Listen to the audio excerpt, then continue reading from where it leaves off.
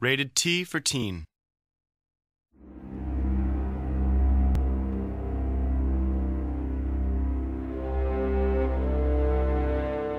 When you think about a lot of the great historical wars, you'll find, okay, well, the British were fighting the Americans in the American Revolution, and, the Russians were fighting the French, and all of these different battles don't take place in a vacuum. I mean, you think about World War I and World War II, where all these other nations got dragged in. But in particular, a lot of the earlier wars involved smaller nations or tribes that would get sucked into the conflict. And a lot of the Revolutionary War was decided by who got the favor of which Native American tribe, and also who got the French on their side at different points in time.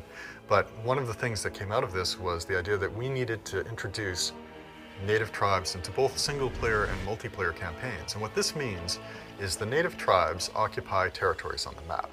And in their territories, they build up a civilization. They're not initially particularly aggressive, but when you make contact with them, you have the opportunity to assimilate them.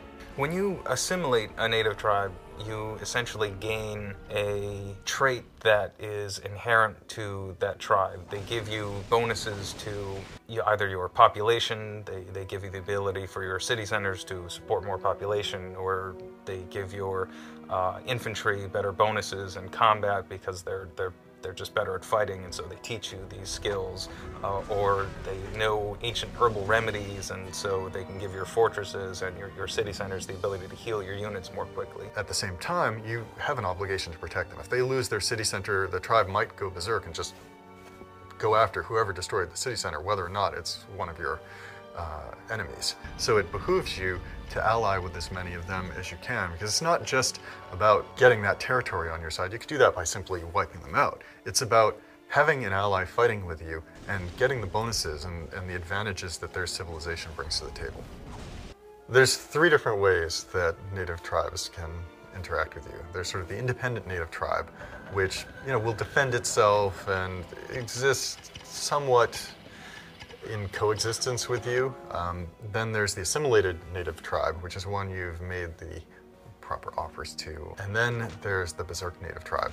If you go in and you destroy their city center, they will just throw everything else down and come at you, and they will beat your ass if they can.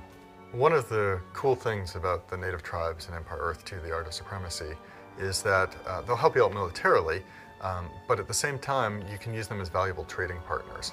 So the economy in Empire Earth 2 is a very rich and dynamic system, and it's something where if all you do is harvest resources, you're at a disadvantage.